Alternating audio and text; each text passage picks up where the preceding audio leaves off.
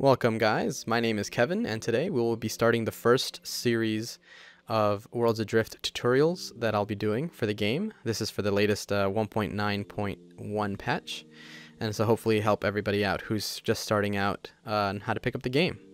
So let's go ahead and join in here, and we're introduced to the welcome screen, and you have your menu here. You can go ahead and click on play to get started.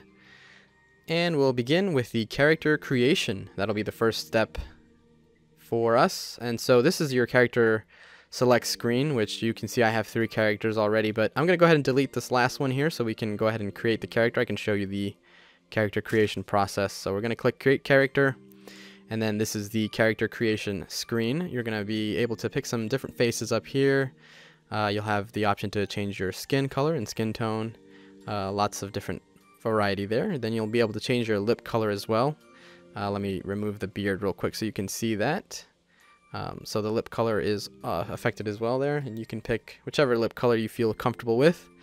You also have the option to change gender, female and male, on the customization here, and then your character name up here, and you can pick which server you're on. If you're in the US, you will pick US East. If you're in Europe, you'll pick Europe West.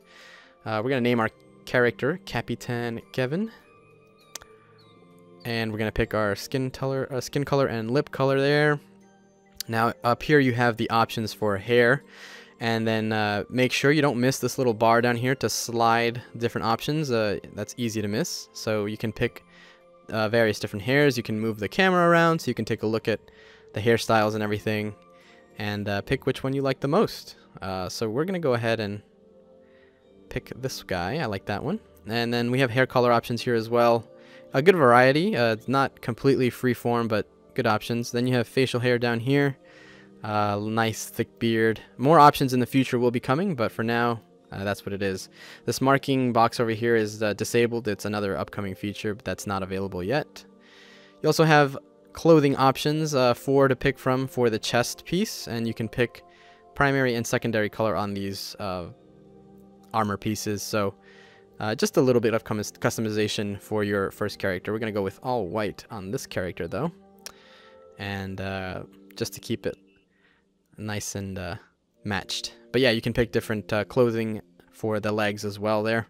And once you're ready, you can click confirm, and you'll confirm your character name on the correct server, and you can confirm that once again, and there you are. You have created your first Worlds Adrift character.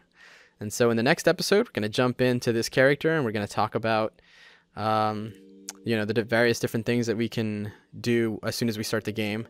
So I think I'm going to cover the user interface as soon as we drop in here. That'll be the first thing we cover in the next episode, and we're going to take a look at that so we can clarify that whole menu there. And if you guys liked the video, please click that like button and subscribe for more content, as I'll be doing a series of Worlds Adrift videos here to help you guys pick up the game. Until next time, take care.